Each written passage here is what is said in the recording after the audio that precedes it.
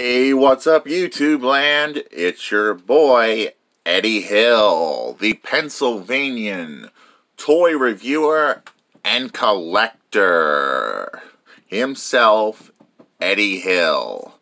And it's time for another Eddie Hill review. It's review time, people.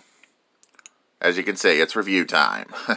That's all there is to say for the intro, and today we will be reviewing something from Jakks-Pacific, and we have Sonic the Hedgehog playset. But before we look at the playset itself, we're going to look at the packaging. Really nice packaging product shot, nice artwork of Sonic the Hedgehog. You're probably wondering, why would I get this playset? Well, I never owned any Sonic stuff in my life, so this is a real treat for all you Sega fans who like Sonic. And that's the front of the box. Let's look at the back. And here we got the other figures in the line. We got Knuckles, Tails, and you can put the rings about anywhere. You get Metal Sonic, Cream,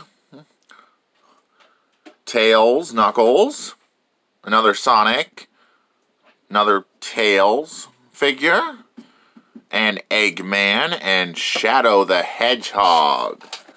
And that's all there is to say for the packaging. Now we're going to mess around with this playset.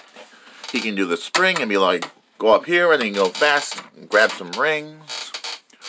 He's got posts where you can put them about anywhere on the playset. You can put them here, or you can put them here. That's pretty neat, all these posts around. You can put them here. And we're also going to be reviewing the Clone Wars-Hailfire Droid for Star Wars fans, who are as big a fan of Star Wars as I am. But to take a close look at this figure, for a small-scale figure, he's really well painted, really well sculpted. I love it. And he looks just like he jumped out of the video game. And now we're going to do comparison with the only other Sonic figure I have. Well, it's a plushie than a figure. They look good together.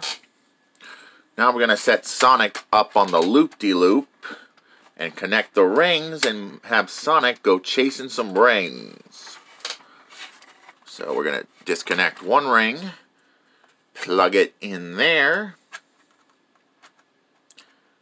It can look like he's going to get the rings going around the loop-de-loop, which is a nice gimmick, if I do say so myself. There's two. Because this is a gimmick toy, I have a lot of fun with this item. If I can get... Come on, ring. Plug in. You can plug in. And we got it. Now we're going to show it off, the gimmick of this display piece toy. And now he can run fast and get the rings. Ain't that awesome?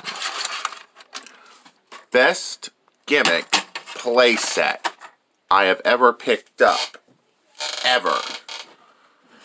There is so much to love about this. And from something from Sega, made by Jakks-Pacific, is awesome. Sure, he doesn't have bend at the knee or elbows, but the paint on this set is great. And that's all there is to say for Sonic. Now we're going to look at the Star Wars The Clone Wars Hailfire Droid.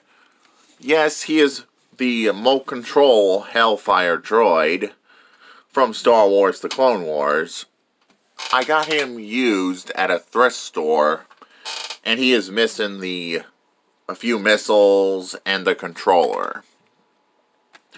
But it's a used figure, and given I like Hailfire Droids from Star Wars Episode 2, Attack of the Clones, why wouldn't I pick this up? It was at the thrift store for a good price, and that's what matters to me. Plus you get the gun moving at the bottom pretty good.